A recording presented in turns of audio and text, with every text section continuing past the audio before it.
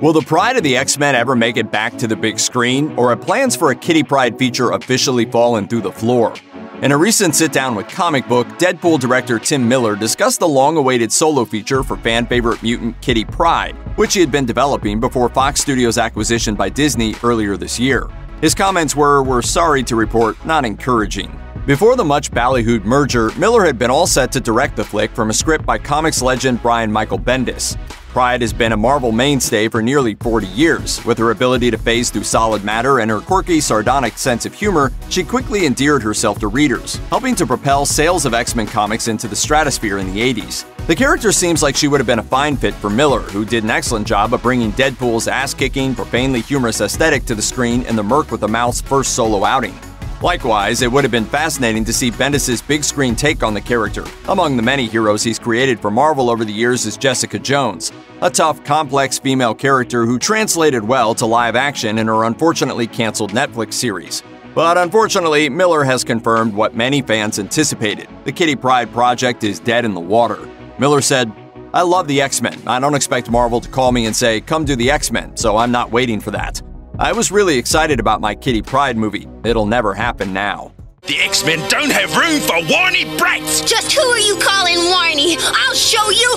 Hold it, Kitty! Miller's comments are a pretty radical departure from Bendis' response when he was asked for an update on the project this past February.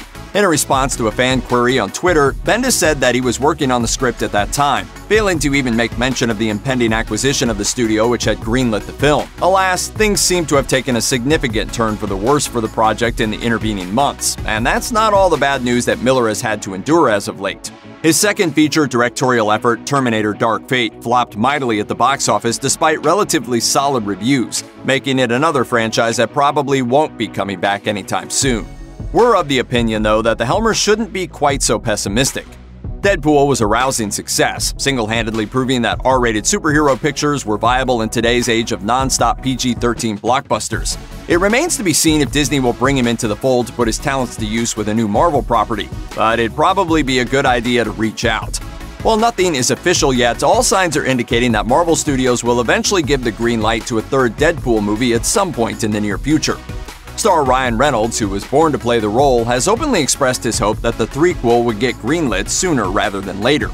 And the writers of the first two installments, Rhett Reese and Paul Wernick, are confident that it's just a matter of time before the flick is put into production. For that matter, Marvel Studios brass have indicated that they expect to eventually recast every member of the X-Men except Deadpool. And Disney CEO Bob Iger has publicly said that the Mouse House would be just fine with Marvel making an R-rated superhero film. Add this to the fact that Reynolds was recently seen popping by Marvel Studios offices for a visit, and it all adds up to the strong possibility that we'll get some news about Deadpool 3 before too long. Other than a potential third outing for Deadpool, though, it looks like every single one of the Marvel-related projects that were in development at Fox before the merger are dying on the vine. The Channing Tatum starring Gambit, in development for the better part of a decade, recently received a vote of no confidence from formerly attached director Doug Liman. Logan director James Mangold had said that a planned spin-off featuring Daphne Keene's X-23 is unlikely to happen, and James Franco's Multiple Man failed to reach a significant stage of development before the merger, meaning that it too is almost certainly done for. So good. It simply makes more sense for Marvel Studios to develop these characters for the screen in their own inimitable fashion rather than to continue on the course that Fox was plotting, especially after the critical and commercial failure of the final Fox-produced X-Men film Dark Phoenix. Having said that, a Miller-directed, Bendis-scripted Kitty Pryde flick sounds like something we would want to see. And if Marvel head honcho Kevin Feige has any designs on introducing the character into the MCU, he could do worse than to bring the pair in for a chat. Check out one of our newest videos right here. Plus, even more Looper videos about your favorite comic book movies are coming soon. Subscribe to our YouTube channel and hit the bell so you don't miss a single one.